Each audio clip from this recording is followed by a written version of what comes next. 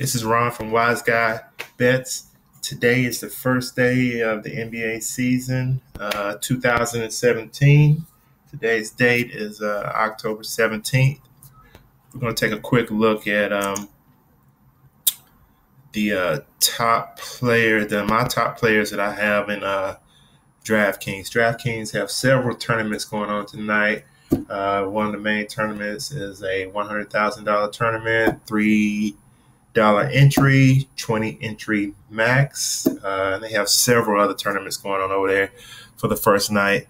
We only have two games tonight, Boston at Cleveland and Houston at Golden State. My top point guard for the night is Stephen Curry, followed by Chris Paul. Shooting guard, James Harden and Klay Thompson. Small forward, Kevin Durant, LeBron James. LeBron is questionable for tonight, but everything's looking like he should play. That may change later in the day, so that's something to keep an eye on. My power forward, again, Durant, Green, Love, Bron, Crowder. Can't go wrong. You just got to figure out how to get these guys in your lineup.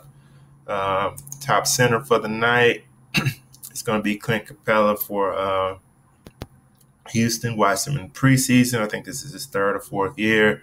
He seems to be coming along. Al Horford should have a good night also. If he's playing, if Love is going to be playing defense on him, or if Crowder is going to be playing defense on him.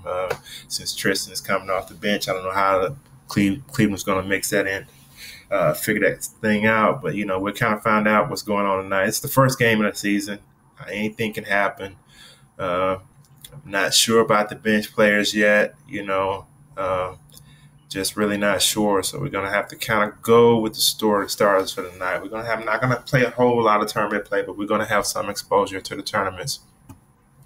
So my top lineup for the night is going to be Derrick Rose at the point guard, James Harden at the shooting guard, small forward, Jaylen Brown, LeBron James, power forward. That's if LeBron is playing. Looks like now he's going to play. Clint Capella at the center. My other guard position is going to be Dwayne Wade. My other forward position is going to be Jay Crowder. My utility position is going to be Al Horford. And this is a projection of 266 points, which is good. The ceiling on this is well over 300.